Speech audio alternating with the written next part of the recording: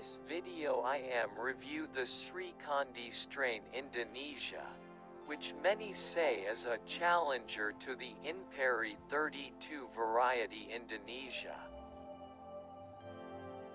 Before continuing, don't forget to like and subscribe and press the bell button for this channel so you don't miss the next interesting video. Just a brief description of SRIKANDI rice.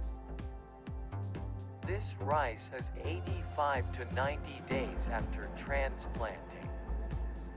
Stem height 85 to 90 centimeters from ground level. Productive tillers reach 30 to 40 stems per village. The number of per panicle seeds is 180 to 250 panicle seeds. Flag leaf wide. Clear white rice, not chalky. For the taste of rice, namely Pulen. The potential yield reaches 12 tons per hectare. The shape of the grain is large, including the premium quality of the grain. The color of the grain skin is clean yellow and very liked by grain buyers. This rice is very easy to care for. It does not require special care, just like other rice. One of the advantages of this rice is that it is resistant to falling and its scales are heavy.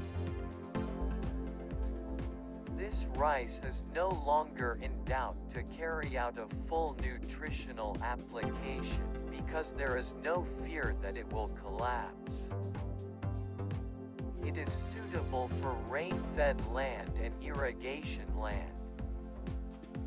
Fertilization is recommended 2 times application, namely the first application at the age of 7 days after transplanting, and the second 3 weeks after transplanting.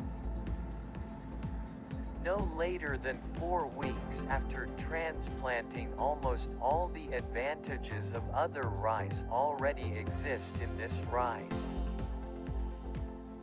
For the land occupied now, it is rain-fed land and the soil is sandy.